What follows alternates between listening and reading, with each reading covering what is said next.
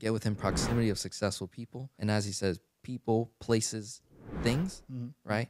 Removal of those things. As I'm doing that, then I'm saying, okay, next tactical strategy is I got to find someone to run with.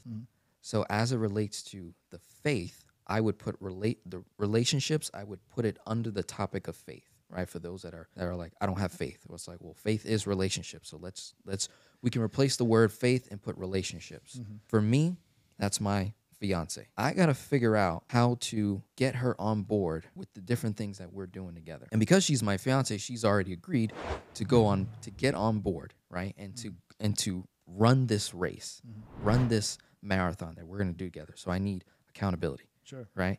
Need some support here. So I think that's another tactical strategy, because if you find a partner, especially a spouse, you were mentioning that your wife is more financially inclined and you're more health. So in a marriage, two become one.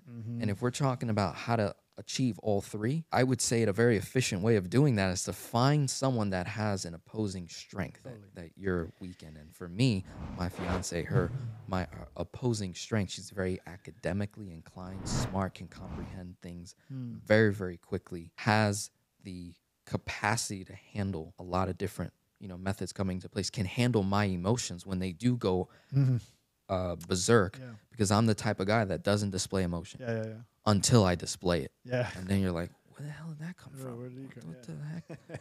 This guy's so calm, and then he busts. So now, not aggressively, but emotionally, that might look like me breaking down behind closed doors off camera when I'm stressing out, crying. And then the person that I'm close to is like, where did that come from? I've been waiting. You didn't cry when it comes to certain situations when you should cry, and then now you're crying. What? She's being able to handle that. So those of you that are at home, find that accountability partner, get within proximity of successful people in the area that you want to grow in.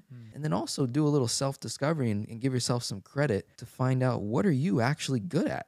Stop chasing money, stop chasing things and materials. Just ask yourself, what am I actually naturally good at? If I touch it or if I operate in it, I get it done quicker than most.